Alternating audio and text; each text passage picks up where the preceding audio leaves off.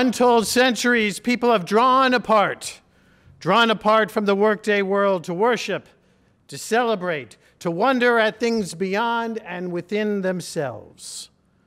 So we are gathered here to raise our sights, to look at new horizons. Life is more than toil for bread. Life has meaning. Life has purpose. As we celebrate life together, as we find our way during these challenging and confusing times, let us seek harmony within ourselves, with one another, and with that which is holy in this life, and find our lives uplifted and made whole. Wherever you are, join with me in saying Amen. Good morning to you all. Good morning and welcome to our service here on March 7th at First Parish Church in Weston. I'm Jeff Barz-Snell, and I'm privileged to serve as a minister here. We are glad that you could take a little bit of time to join us on this day. If you are new, if you have just happened upon us in our services, we welcome you. And if you are a longtime member and friend, we thank you for yet again tuning in. We strive to keep these services timely and hopeful, with a little bit of something for everybody. We continue to miss the blessing of being gathered here in person to worship, to give thanks, to find some inspiration and come away renewed. Soon enough, we hope to start gathering once again in body as well as in spirit. Our service participants this morning include Jeff Weeding, our organist, Rose Hegley, and Gabrielle Burkigia, our soloists, Bill Sano, our music director, and John and Karen Krolakowski, our chalice lighters. We also want to welcome to our sanctuary Anthony Richards Sr.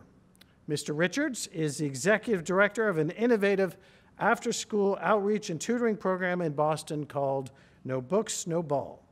We will look forward to hearing from him this morning.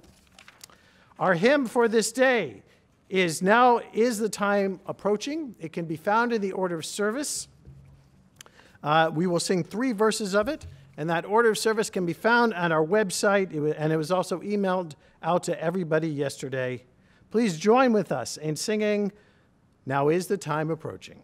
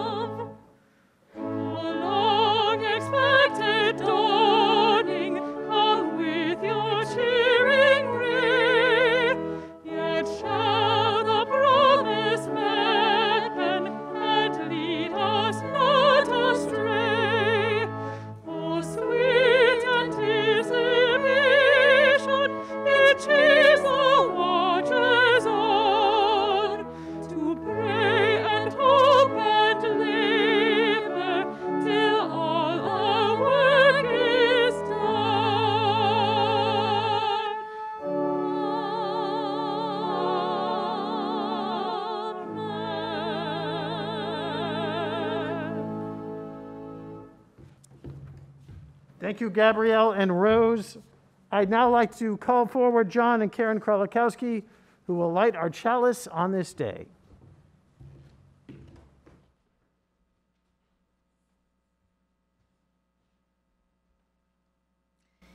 Here on this first Sunday in March, we want to acknowledge how challenging this winter has been for many of us.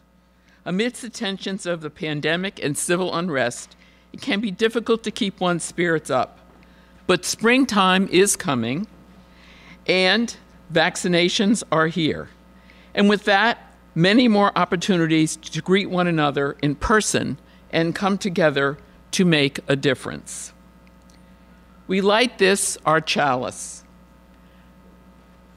As winter turns to spring, may we let the light shine on the outside and inside. Amen. Thank you, Karen and John. I would now like to introduce Janie Plank, a member of First Parish Church here in Weston, who will introduce our speaker, our guest speaker for this day.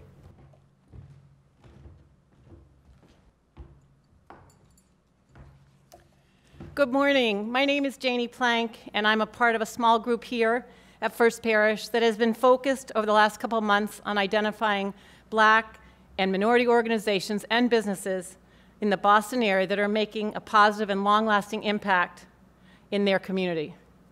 This effort was initially inspired by our support of Black Lives Matter, as well as the severe economic impact that COVID-19 has had on communities in Boston. The intention of our small group, and First Parish as a whole, is to provide financial grants to support those organizations or businesses that we feel will continue to make a real difference in the lives of those they serve and beyond. So it is in that vein that I'd like to introduce our guest speaker today, Mr. Tony Richards. Tony is a lifelong resident of Dorchester. He is the founder and executive director of No Books, No Ball, which was started 31 years ago. I certainly don't want to steal your thunder, Tony, so I'll just say your program is about way more than basketball. Welcome to the First Parish Church of Weston, and thank you for speaking and sharing your story with us today. And now, the ball is in your court.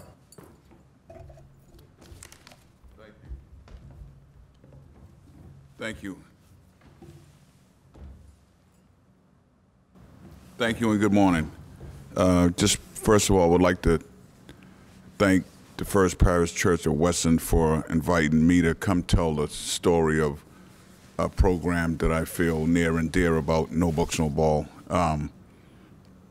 Just briefly, 30 plus years ago, my vision was just to pass on what has been passed on to me from organizations and mentors that helped shape and mold my life as a young man in an environment of a city that was plagued with, misfortunes and trials and tribulations. And just remembering all of the mentorship that wrapped around me as a young man and helped me stay out of the ill valleys of some of the troubles that were at our doorstep as a young man with in a household without a father, and looking and seeking direction from male figures that we normally attach ourselves to, but they were positive role models that were in facilities, in our neighborhood, specifically recreation facilities. So when we took a love for basketball at that time and sports in general, it helped to create a atmosphere that helped mold us and create character that we tried to grow up with. Some of us did, some of us didn't. What I always remembered as I got older was the lessons that we were taught and how I could have an impact when I was old enough to maybe having children of my own. Never thinking that far ahead, but just always remembering some of the life lessons and teachings that I was taught to be positive, to be productive, and to have a giving spirit so you can help the less fortunate. Fast forward, as I grew older and had children of my own, when my son was, an exception, I had to think about how I could have impact not just in his life, but in his friends' life and my nephew's lives and just community kids in general that was just seeking the same thing that I sought when I was an adolescent. And that was the inception of No Books, No Ball. When I identified that basketball was an attraction, and that's pretty much all it was an attraction to get kids in an environment to have sports content and then use that as an atmosphere so we can instill values as adults. So my mission was to go and recruit coaches that had the same mindset that I had, that had the same values that I had, that had the same outlook of our future, of our community future that I had. And then that's where the basketball was attached to the circle of athletics to be able to teach kids value. And then I also thought that I wanted to add more to just the athletic concept and add some academic component so the kids would know that by them being a part of the athletic circle and we were giving them community, foundation as mentors, I just wanted to add some academics to the table so they would know that the athletic dream as they got older and they would chase the potential scholarships as they became polished athletes, that without academics, having that as a support and foundation, that the athletic dream wouldn't be possible. Because again, I, mimicked the foundation that I came up on, watching a lot of the guys that I grew up with that were very skilled, very polished athletes, but when it came time to going on to the collegiate level, they just couldn't make it because of their academic foundation wasn't secured. That left them to playing park basketball and not being able to go to school on scholarships and not, parents really, in that income area didn't have the finances to finance their children to go to college, somewhat like my own family.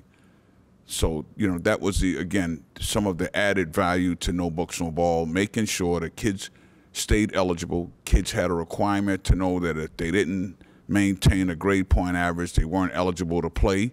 And those values started at an early age level, at a 7, 8, 9, 10-year-old age level. So they carried those values on up into middle school, into high school, and into college.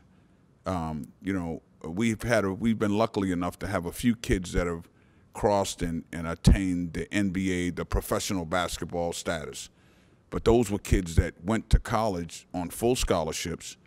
And I remember one individual, one of our first kids that ended up being drafted into the NBA, his biggest pride was the fact that he graduated from college. He was a University of Connecticut graduate, a two-time national championship player at UConn. But his biggest pride, larger than the draft, he always prided the fact that he graduated with a degree from University of Connecticut. So those were values that we were, luckily enough to instill into kids as they grew older and were able to save their parents' money, go on to higher learning levels, and when the basketball stops bouncing, they have something to fall back onto, education and potentially a career. And just over the last 10 years, from the 30 years that we've been in operation, my mission have been to give more than what we've been given, so that we display that it's more than about basketball. I wrap my arms around the community. We broaden our scope. I've tried to create a mentorship program, especially with the older kids that are high school level, because I think they need to be, and not instructed, but educated more on that. It's about giving back and reaching some of the kids that are less fortunate, tying into your community, so when you're able to come back and give back, you have that mindset to do so. So with that, I've started some things with, we go feed the homeless in the less fortunate communities of Boston. I've taken them to jail visits so they, have an idea of what that other side looks like if you don't make right choices. This is some of the results of that bad decision making. We've tied into feeding some of the community folks. You know, we do a big turkey giveaway every year where we invite families, you know, less fortunate families from throughout greater Boston areas. There's no restrictions, just if families are in need, they come and we try to serve. We do a big, you know, charitable Christmas toy drive where, you know, we try to identify families that are less fortunate, unable to provide services for the kids. And throughout this COVID is really, you know, educated folks on how much more we need to do as humans and as community. So that's been a real mission of mine over the last 10 years, and it's grown. You know, I've been able to reward some of the older kids that participate in the mentorship program. So, you know, we try to take them to, you know, Celtics games when I see their commitment to the mentorship program is, you know, up to par and need to be rewarded. So, you know, but again, a large part of our, you know, my core of coaches that I have now are kids that have played in the program when they were younger, when they were 6, 7, 8 years old. Now these kids are, you know, 20 plus years old, having children of their own. And my you know, pitch to them always is, you want your children to be involved in a program that had impact like the program had impact in your life. So we all, from every community, every city, just like Weston, we want this generation to be better than the last one. We just want to leave, you know, this earth with making sure that we had impact and we made the space better than it was when we attained this space. When we walked into the space, hopefully it's better when we leave this space. And every generation, I think, will be strengthened and bettered, and we're in a better life. So thank you again for having me. It's been an honor, and you know, it's my first time visiting this area, this church particularly. But God bless you all, and appreciate the invite. Thank you.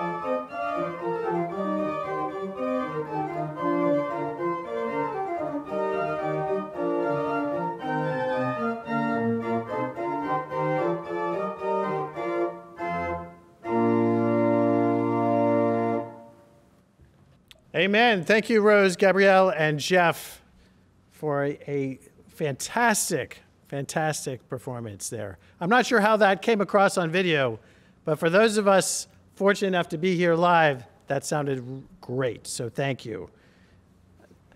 Our reading for this day, our reading comes from the Gospel according to Matthew. It comes from the 22nd chapter.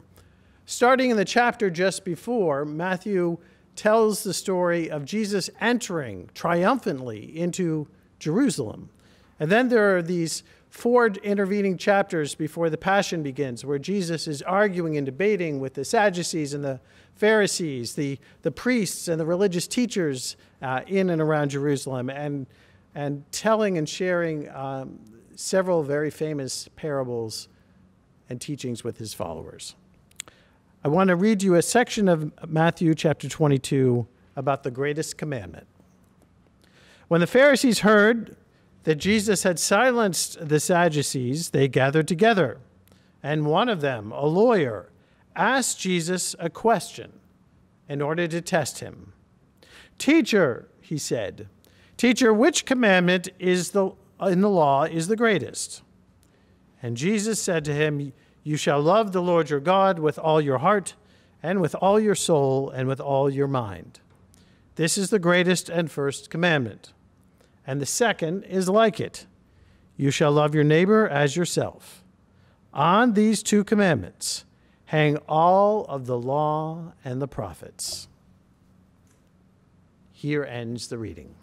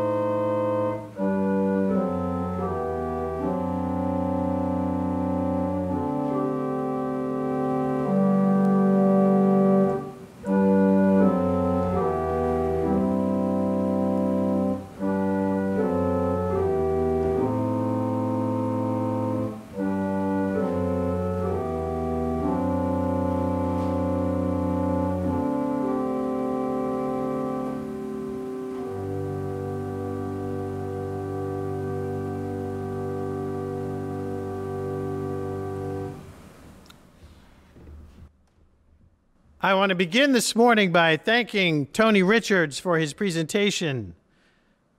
The No Books, No Ball program provides an important service to the Boston community in Roxbury and Dorchester. It has been heartening to learn about this innovative program and how Coach Richards and his staff and volunteers work with these kids to encourage a mastery of sports and sportsmanship, to foster decency and responsibility, and to create community. They provide a caring, supportive environment where kids can grow and learn and what it means to be a person of integrity in this sometimes difficult world. So thank you, Coach Richards. Thank you for being with us this day and for sharing your story and work with those of us here in person, and the many more of us who are watching at home from a distance. I find that we human beings are herding mammals. That's H-E-R-D, not hurt, but herd.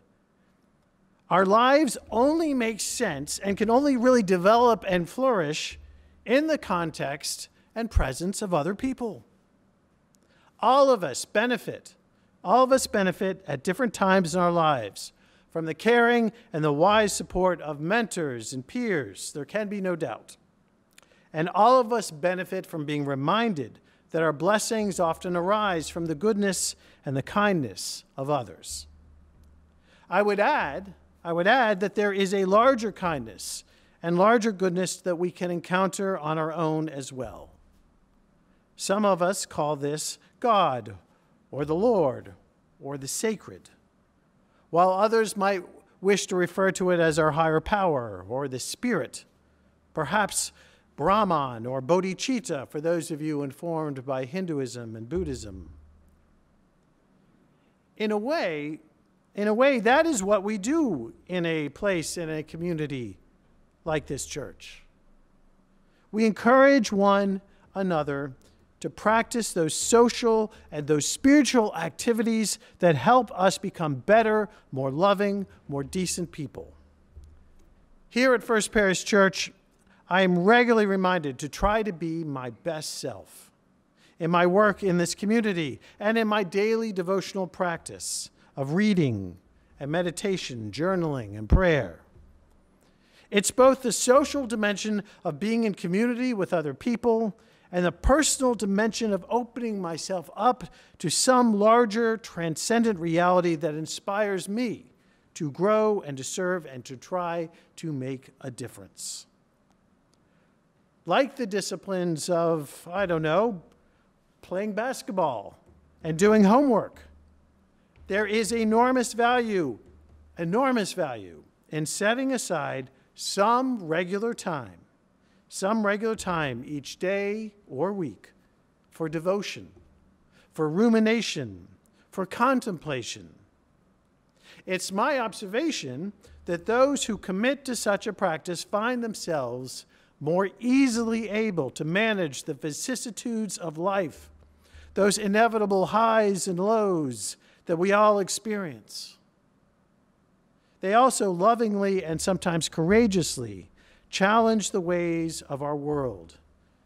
And right now, I think we need more people like that. I'm reminded of the story that many of us have been reading about over the last few days. Perhaps you've heard about it. Pope Francis did something somewhat daring and historic this week.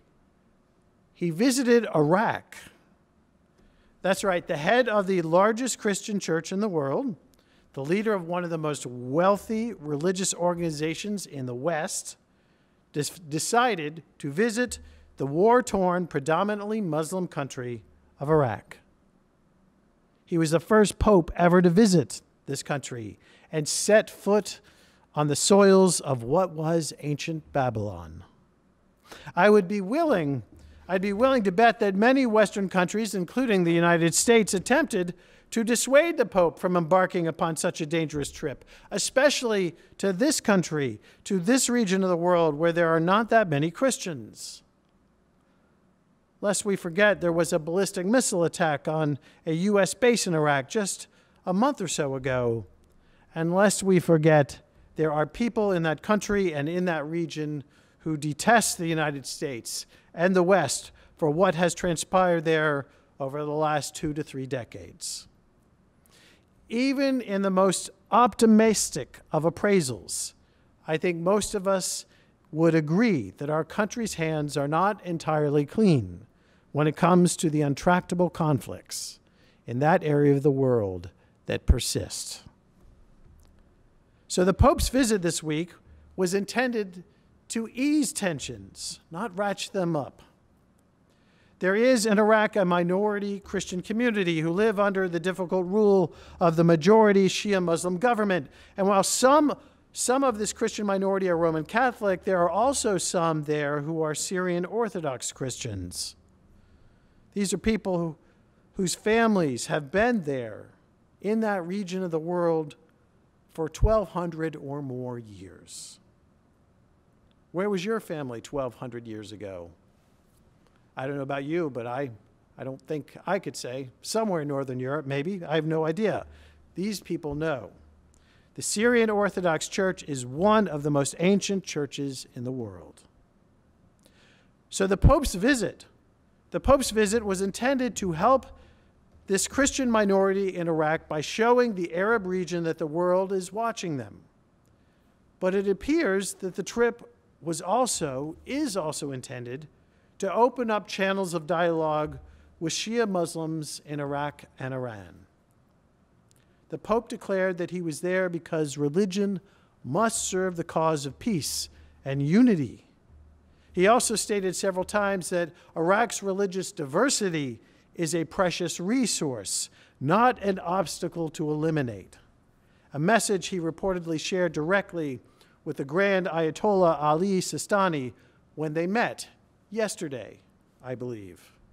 and a message, I would argue, that he could also share with many, many millions of evangelical Christians in this country right now.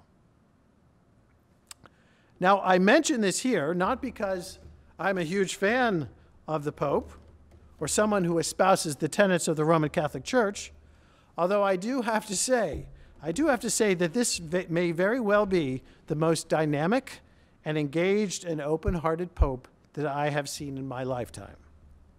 Rather, I hold up this story because this is a sort of courageous and compassionate action that someone with a real and vital devotional life is capable of. I am sure I would disagree with Pope Francis on all manner of theological questions, as would many of you, but I nonetheless see in his choices, in his actions, the fruits of the Spirit. I see in his decisions the signs of someone who takes seriously Jesus' teaching about the greatest commandment that we heard in our reading this morning, namely that you shall love the Lord your God with all of your heart, with all of your soul, and with all of your mind, and your neighbor as yourself.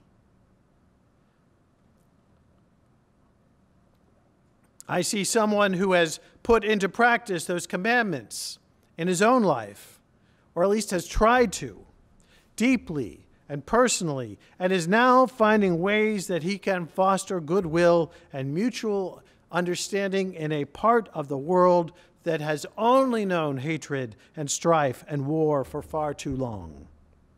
And by doing this, he is living up to the ancient title of that office that he now holds, that of Pontifex, or bridge builder. There is something that changes in our lives when prayer happens, when it really happens. And when I say prayer, I mean a practice of a regular, consistent, and intentional devotional life.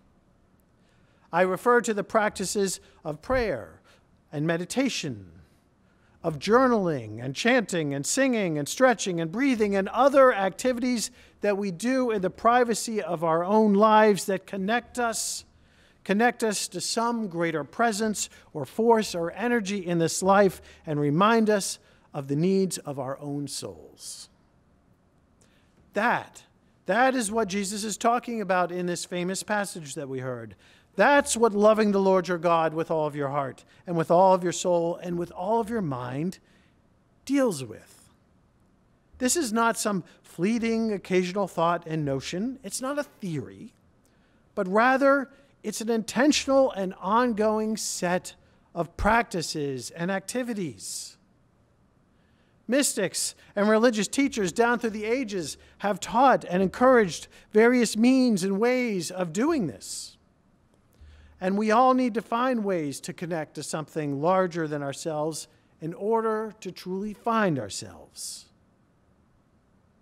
Augustine of Alexandria, way back in the 6th century, made this case quite poignantly. He declared, "For thee we were made, O God, and our hearts are restless until they find their rest in thee." Until they find their rest in thee.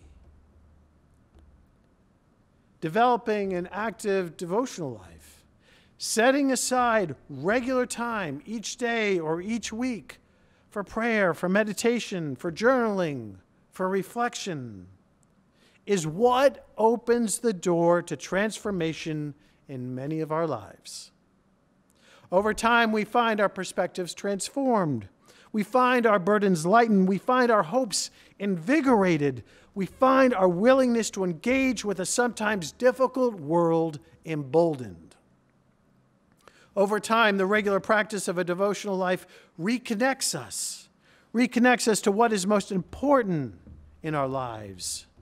It reminds us of our deepest, most cherished values. And out of these devotional practices, can come new and better decisions and responses in our lives. Out of this practice comes consideration of the second greatest commandment, which is to love our neighbors as ourselves.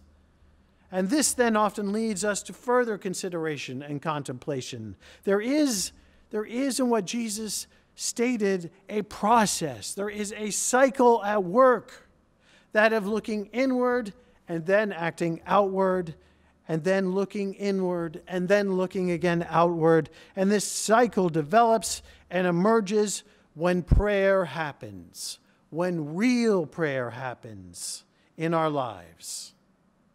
And again, when I say prayer, I mean some devotional practice that calms our minds, that restores our souls, that allows us to find our center in the present moment.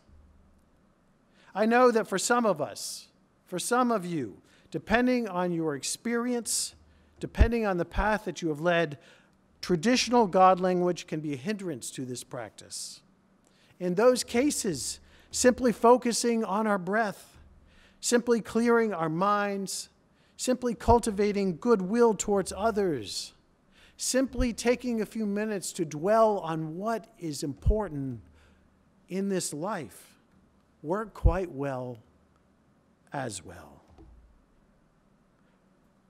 Like playing basketball, like doing our homework, a real devotional life is not always easy. It's not always convenient.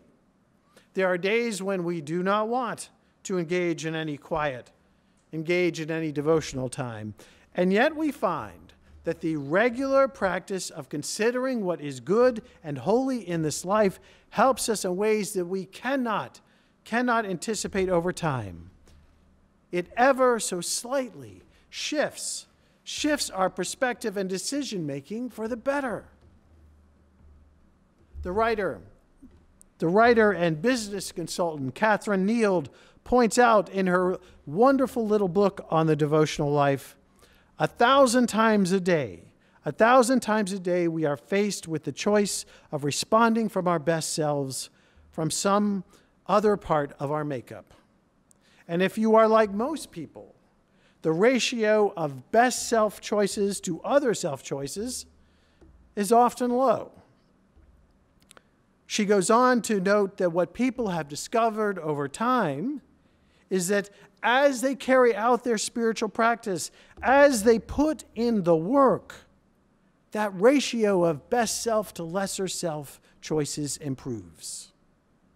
For in a daily spiritual practice, we are visiting this place where love and our best self reside. Visiting this place, making time for this quiet reflection, carving out a few minutes in our busy lives for reflection on our cherished values, this is how we find what is sacred in this life. This is how we love the Lord our God with all of our heart and with all of our soul and with all of our mind. I would like to think that it is out of this ongoing practice of both together and individually working that we find ourselves where we are as a congregation here in 2021. So many people and so many churches are struggling these days. It is so easy right now to get caught up in the challenges and the soap operas of our own individual lives and concerns. And yet we here at First Parish are intentionally turning our attention outwards to the needs and the well-being of others. And as we consider the many ways we have been blessed, as we wake up to the privileges and benefits that many of us have enjoyed in our lives, as we come to terms with the concerning levels of inequality that we perceive in our society, we are now asking ourselves anew how we can be a blessing, how we can be a blessing in the lives of others. We are now asking how we can make a difference, how we can help our community and region and world. What words, what actions can we offer now and in the coming days that foster some goodwill and compassion? These sorts of questions are the ones that can be posed, but never fully answered. Rather, like in our individual lives, we must live into those questions. What does it mean? What does it really mean in our actual lives, day in and day out, to love the Lord our God with all of our heart, with all of our souls, with all of our minds? What does it mean to even do it a little bit, not the whole way? With all of our heart, with all of our souls, and with all of our minds. I am grateful to be part of a community that is asking these sort of questions and trying to live out our answers. I'm reminded of the words by the Unitarian Universalist, scholar and writer and minister Rebecca Parker. She says, your gifts, whatever you discover them to be, can be used to bless or to curse the world. The mind's power, the strength of the hands, the reaches of the heart, the gifts of speaking and listening and imagining and seeing and waiting. Any of these can serve to feed the hungry, to bind up the wounds, to welcome the stranger, to praise what is sacred, to do the work of justice, or offer love. And any of these can also draw down the prison door, hoard bread, abandon the poor, obscure what is holy, and comply with injustice and withhold love. You must answer this question: what will you do with your gifts? Choose to bless the world. The choice to bless the world is more than an act of will. It is a moving forward into the world with the intention to do good. It is an act of recognition. It is a confession of surprise. It's a grateful acknowledgement that in the midst of this broken world, unspeakable beauty and grace and mystery abide. There is an embrace of kindness that encompasses all life, even ours. May it be so. Amen.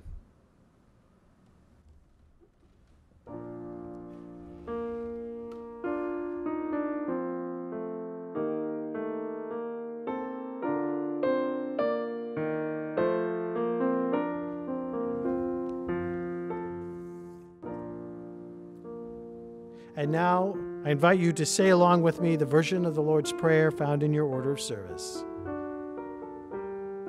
God, who is over all, and yet inside each and every one of us, we honor your name. May you rule in all hearts everywhere. We pray for our daily food and to be forgiven of our wrongdoing, even as we forgive the wrongdoings of others. Guide us through temptation and protect us from evil. And all dominion and power and glory be yours forever. Amen and amen.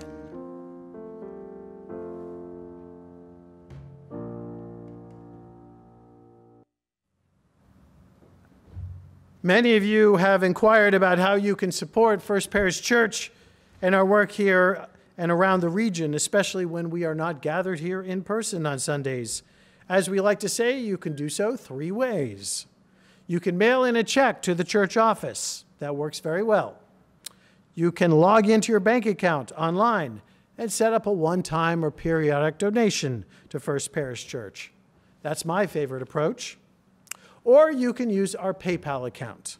And the easiest way to do that is to have a PayPal account yourself, and then to go to our website and simply click on the Donate button at the top of the homepage. And from there, you will see a link to our PayPal account online. Regardless of the option you choose, we are grateful to you, the members and friends of this community, for continuing to support our church's voice and presence and mission. What we do here matters. What we do here is making a difference, and it's worthy of our support.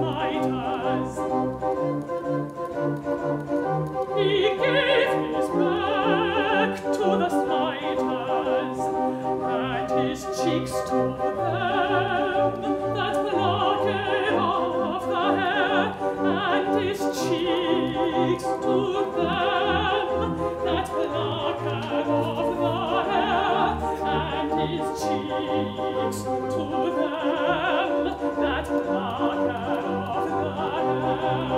He hid not his face from shame and spitting, hid not his face from shame, from shame. Hid not his face from shame and spitting.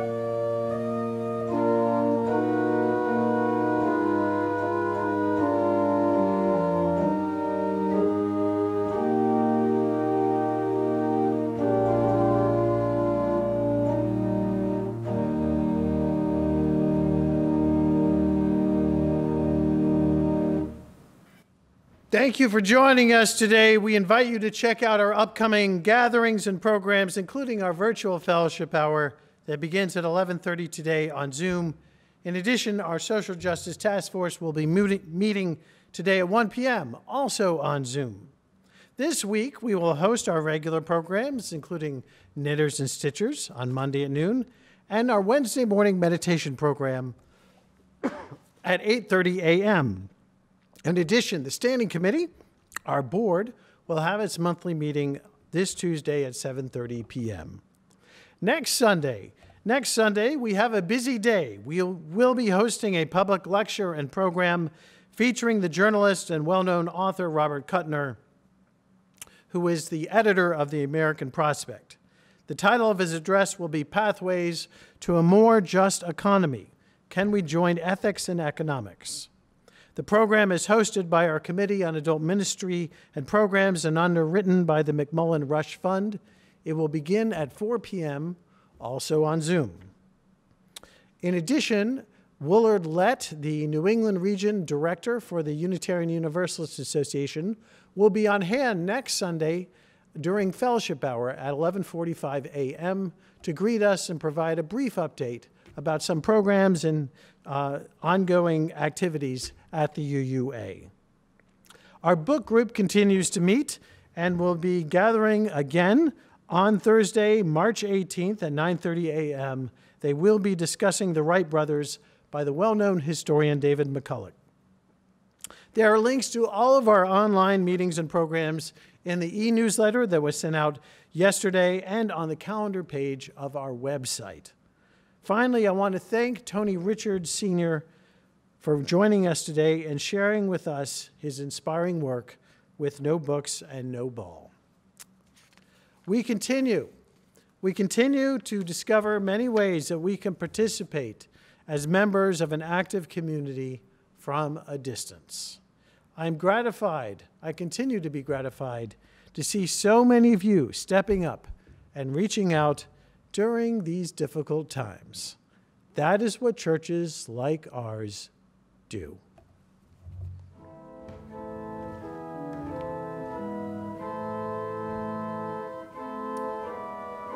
Thank you for joining us this day. May the Lord bless you and keep you. May the Lord keep all those whom you love, whether here or in some other place. May God be your companion, and you be God's friend as you walk together through all the days of your life. And at the journey's end, may you find the welcome of God's love. It keeps us all. Amen.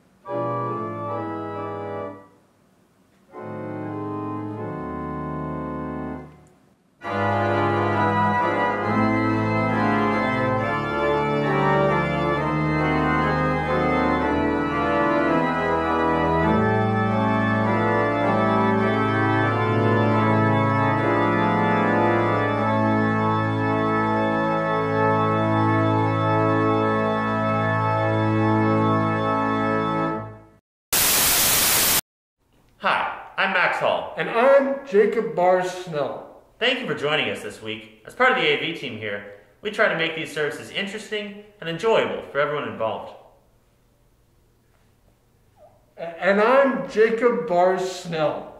These services are made possible because of viewers like you. Thank you. And I'm Jacob Barz-Snell.